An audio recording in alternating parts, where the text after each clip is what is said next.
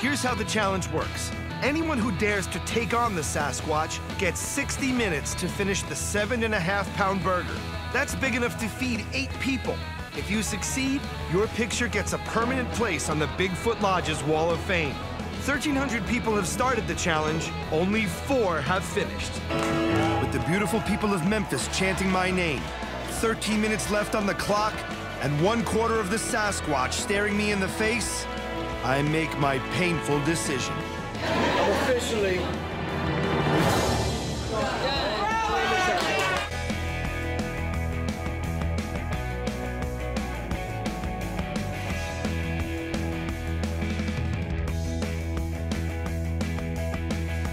Touchdown in the land of the Delta Blues, in the middle of not quite rain. Yeah, I got a first-class driver, but I'm as blue as a boy can be, and I'm walking in Memphis. I was driving with my feet 3 feet off of Beale. I'm driving in Memphis, but do I really feel the way I feel?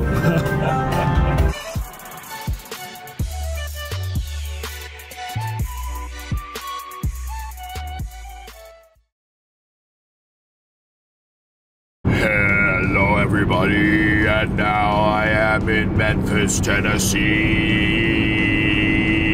And in fact, there is Elvis Presley Boulevard sign right there. Hope you can see it, Elvis Boulevard to Graceland. So yeah, Memphis, Tennessee. Yeah, so that was pretty dang cool. So we're heading to downtown Memphis to check out some of the stuff like Beale Street and the big pyramid and all that good stuff that you see when you're in Memphis. And show you Memphis.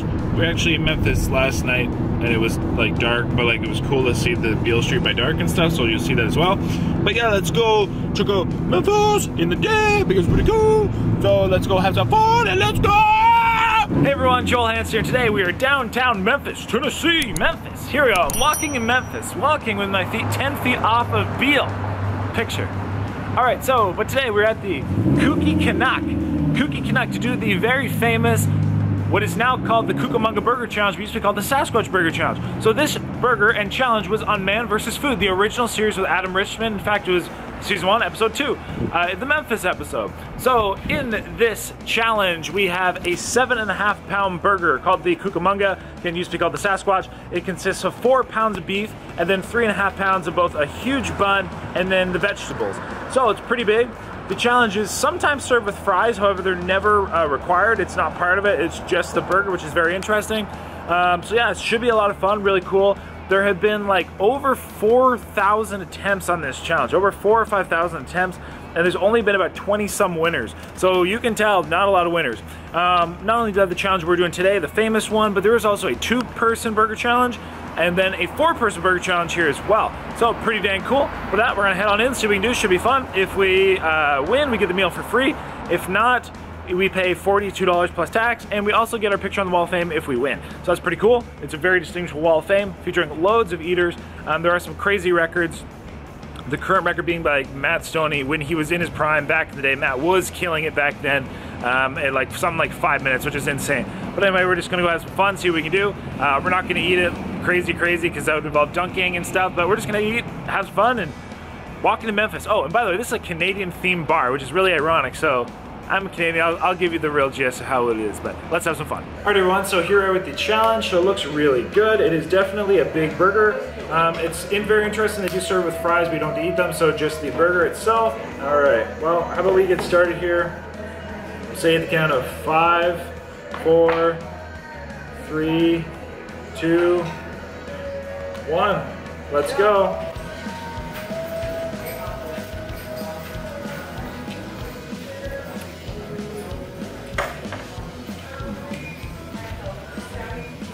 Still pretty hot. Hey everyone, welcome to this video where today we're at the Kooky Canuck, previously known as the Sasquatch, or Sasquatch Bar or whatever, here in Memphis, Tennessee, guys. I was so excited to be down here, if you couldn't tell. This was a challenge that I've seen like years ago, and I was like, I want to do that, and here we are finally doing it. Not to mention Memphis, guys, just in general. I've been wanting to go to Beale Street. I've been in love with the song Walking in Memphis for geez, probably 6 years or something. Like, I found that song and it just took over my life for a couple months. I was just so excited. I'm not a big Elvis Presley fan, but just like the culture and everything around it, the history of how he took over America, like, it is crazy. And so I was so excited to be not only in Memphis, guys, but here at the Kooky Canuck trying the Cucamonga Challenge, or again, what used to be called the Sasquatch. And this is one of 3 challenges they have. As I mentioned, this is the solo. They have a 2-person, and they even have a 4-person challenge. Take that back, it's very hot. So what I think is so cool about this challenge, not only it being kind of like, I'll call it legendary, of course, being very famous, being on the Man vs. Food show, and having like 4,000 or 5,000 attempts. 4,000 or 5,000, that's crazy. And only like 20 winners, so like horrible winning odds. But I love how they present the winners.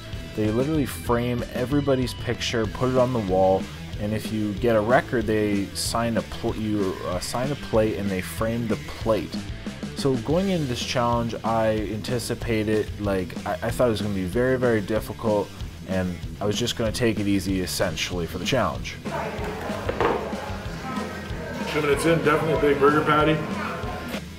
Coming on about now or soon after, I started to realize that I was moving through the patty pretty quickly. Originally, I anticipated not dunking at all because here, this is the honest plan. So there's the Randy Santel who claimed to have the non-dunking record at, I don't know, let's say it was like 13-14 minutes. So I was like, okay, well, that's what I will shoot for, evidently. However, when I got through this beef, getting through this beef pretty easily, I was like, you know what? I'm not set up for dunking, but I might do it. Like, I want to see, like, kind of where, or like how fast I guess I can actually go. So I start to kind of, pick up a little bit, and definitely with the decision of dunking, that is a big time difference. Dunking, these kinds of buns are very thick, heavy buns. Each bun weighs 1 pound, so it's 2 pounds of bread, and thick, like a pretty thick, dense bread. So I mean, we're talking at least a 5-6 minute difference of dunking and no dunking with the final completion time. This is where the fun begins. And why dunking is a good idea. So Matt Stonie had the record at 4 minutes 43 seconds, which is a great record. Huge kudos to Matt Stonie for doing that. And he did that probably, geez, I don't know, 8-9 years ago. I feel it was back in like 2013, 2012, something like very early in his quite early at least in his eating days, when he had the really long hair and kind of the little bit of mustache going on. Then the other previous times, which are now 2nd and 3rd placings, were held by Mr. Pat Bertoletti and Joey Chestnut. I believe their times were something around like 7-8 minutes, and then 11, about 10 or 11. But essentially, like I said, if you beat the record, they'll sign a plate, allow you to sign a plate, and they'll frame it. So I was like, geez, man, like that would be super cool. So although I had a late start and wasn't able to kind of gun it from the get-go, I figured, hey, I'm going to pick things up a little bit and ultimately see what happens. So the burger itself, honestly, was pretty good. It had a solid seasoning, it had a solid flavor. If I ordered a burger casually and it tasted like that, of course it'd be a smaller variant, I'd be satisfied, I'd be happy with it. The buns are definitely a big portion of this challenge. And the vegetables, I mean, there was some on there, but I find vegetables are pretty easy to eat in general, being they're quite watery and they go down quite smoothly. So I would say ultimately, if you are doing this challenge and you want to try to do it with any kind of speed, I would definitely recommend the dunking, as that is greatly going to assist you in your time. But you do have 1 hour to complete it to get it for free. So I mean, you don't have to dunk if you just want to do it in an hour.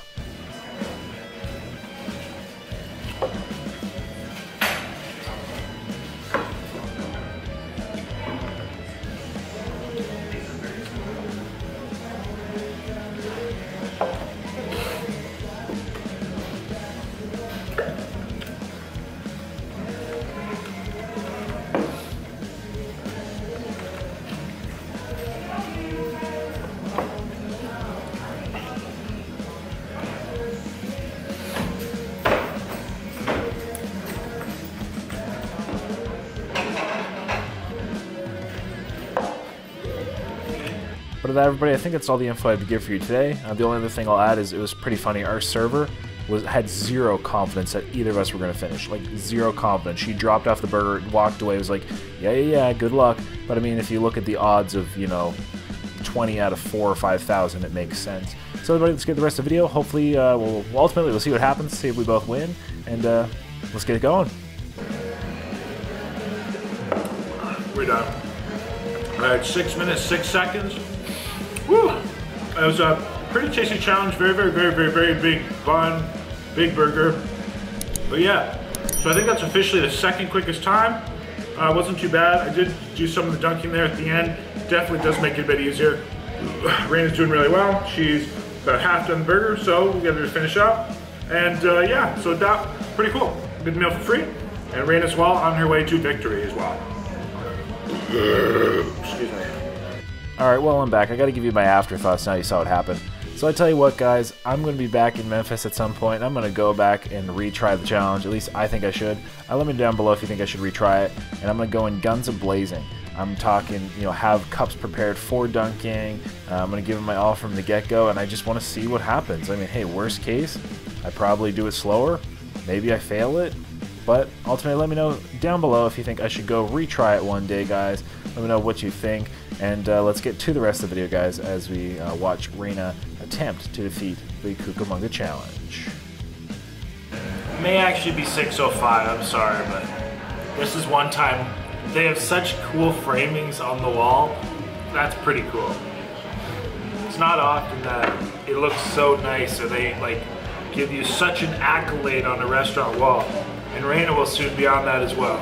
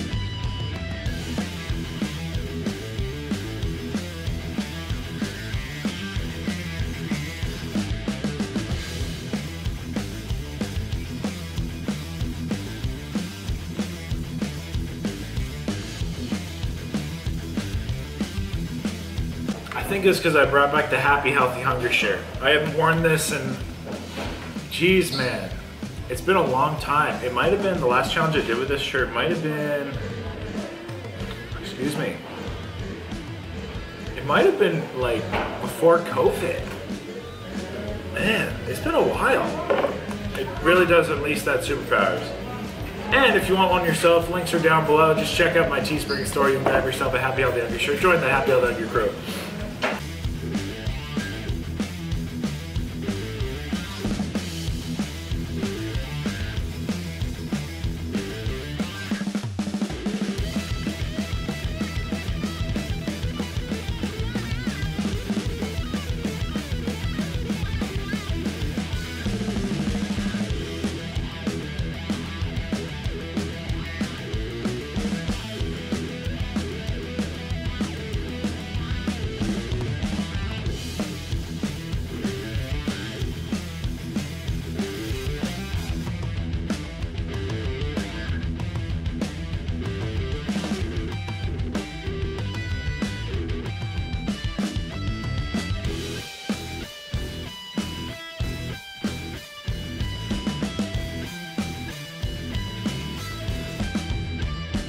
Good stuff. Raina's doing real well.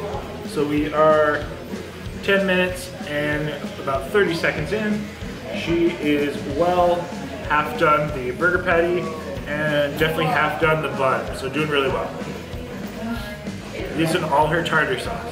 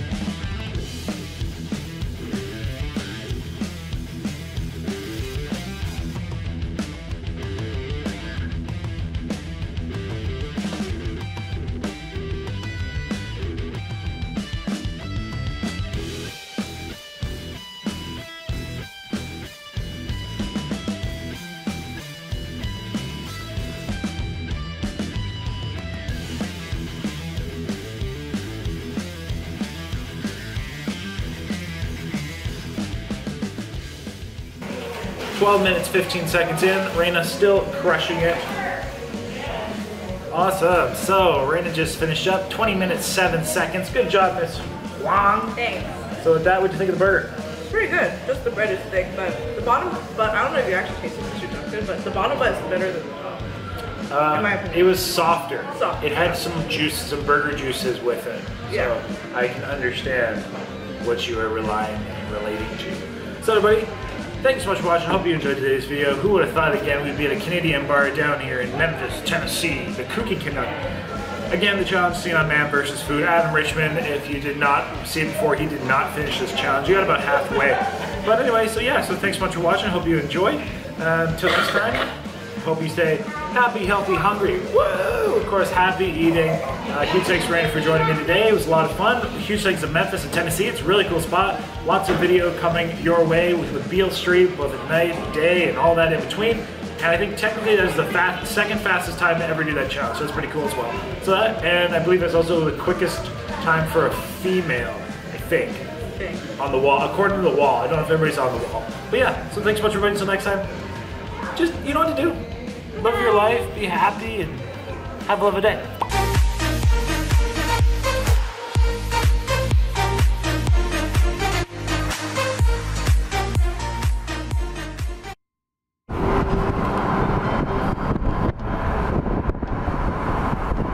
In 3/4 of a mile, turn right onto Bass Pro Drive. Bass Pro Shops! Pyramid! Yeah! Never would I have thought that Bass Pro Shops owns a frickin' pyramid. I mean, obviously it's a huge store, but they have a pyramid, so that's pretty interesting. So let's go look what a pyramid looks like in Memphis. Memphis Pyramid. And there's even a hotel in the pyramid. My big animals. Sign says, "Welcome to Paradise." We're in paradise. Alright, then actually in the pyramid, which is obviously, as you can see, just huge and giant, it's literally like, almost like set up like an amusement park. It's just all kinds of little like huts and buildings, and it really is like a paradise getaway. That is a very unique place. This is really unique, wow. And they have alligators here as well. Just little ones, of course. That's pretty cool. Alligators here in Memphis, Tennessee. And we also have a longtime friend and subscriber, Mr. Jerry J here, so Memphis represents. So yeah, we're gonna have some fun and look at this place and get into some shenanigans. Like, big old huge gar, like that guy's massive. Like massive, massive. Yeah, all kinds of things in here. Got some stuffed wild boars. Pretty cool. Catfish. Giant catfish, absolutely huge. Hi everybody, and here we are in a park. I don't know what it's called, but it is very pretty. Like, look, purple. Thank you. I didn't hear what he said, but it's called some kind of park. Anyway, and here we got a lovely looking waterfall right in the middle of it. Not waterfall, water fountain, my apologies. Misspeaking today, but look at this. Very pretty. Got a little lady on top and all kinds of other thingy things bathing. Beautiful. This is great. Like, this is really cool, actually. We got that little, I don't know, pyramid thingy thing, and what a great little cute park to have in downtown Memphis. And we're in the lobby of the Peabody Hotel, a hotel famous for having ducks walk through it. Somebody is cranking it on the piano, or it's just going by itself, but either way, beautiful. And yeah, so the famous Peabody Hotel in Memphis, where ducks walk through the lobby. Alright, and there's me, but there's a Legend of the Duck. So basically, it's like the general manager, they went on a hunting trip, and they thought it'd be funny to place their live duck decoys in the fountain, which is right there. of the hotel. So they did it, and people absolutely loved it, and then it became a internationally famous tradition to have the ducks in the pond, to which they walk from the roof all the way down the elevator into the pond every day. And the shows are at 11 and 5. Unfortunately, we missed it, but that's pretty cool. So yeah, there's a group of mallards, I guess, so maybe we'll see it again. Legend of the Ducks. Don't try to chase them or anything though. And actually, here's the ducks are in the pond of the Peabody Hotel. Ducks just hanging out in the water. That's hilarious. So yeah, a little, you know, who would have thought that in such a nice hotel in Memphis, you would have ducks in the fountain. And behind the sign for the Hard Rock, there's the sign for the Orpheum Theater that we saw in the dark. But that was the sign of the day. And that's just off of Beale, which Beale is just right up there. So we'll see Beale in the daytime. Memphis Music Hall of Fame, Lansky Bros. It's got some cool stuff. Hard Rock Cafe by day, although I do think it's all boarded up. There's the one end of the Beale Street Blues sign one day. Here we got B.B. King's Blues Club right here. And this is Memphis, or Beale Street I should say, by day. So yeah, definitely like looks a little different. I mean, you know, you still have the signs lit up, but they don't stand out quite the same. But yeah, I guess you can drive on it during the day. At night it was all just walking only, so let's see a little more of it. And as we see more of Beale, you see this place literally knocked the back of the building down, and they just kept the front. Like you can just see right through it, so that's pretty interesting.